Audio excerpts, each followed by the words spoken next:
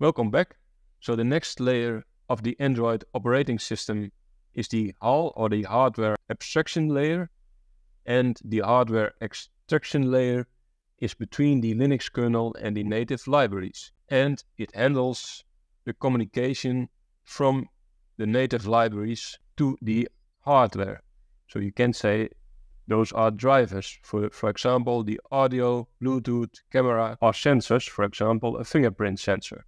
So that's in short the hardware abstraction layer. So it contains software hooks or interfaces between the hardware and the Android platform. And as you can see in this picture, within the hardware abstraction layer or layers, there's also some kind of sandbox mechanism. From a specific Android version, this was implemented so that, for example, if you have a specific layer for a Bluetooth device and a specific driver, you are not able to access any other hardware abstraction layers, for example, for audio drivers. So this is separated within the Android operating system. And for the hardware abstraction layer, also vulnerabilities are applicable. So for example, if you go to this article or this vulnerability, there was an issue with a specific audio hardware abstraction layer or audio driver, which could lead to a local privilege escalation with a high severity. So this article from the company Checkpoint, which has some nice research, will show you some more details about this vulnerability. And it shows that some specific smartphones with some MediaTek hardware chip, they were